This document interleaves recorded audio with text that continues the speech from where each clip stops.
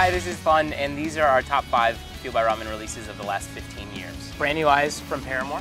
Yeah, some of my favorite lyrics.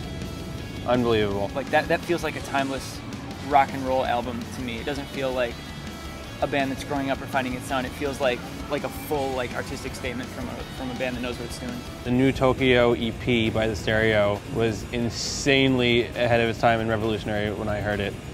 It's unbelievable. I think that there's about 600 to 1,000 bands currently that owe their entire career to The Stereo. That sound was created for me with that EP and has nothing but insanely flourished since.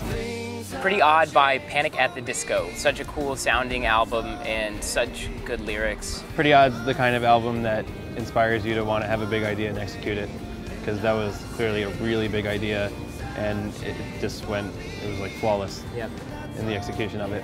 Jimmy World EP is one of my favorite Fueled by Ramen releases. The second Jimmy World album hadn't come out yet, Clarity, and so there were a couple of demos for songs from Clarity on the Fueled by Ramen release. And there was a song called Roller Queen that still has one of my favorite Jimmy World lyrics ever, which is a very, very tough task.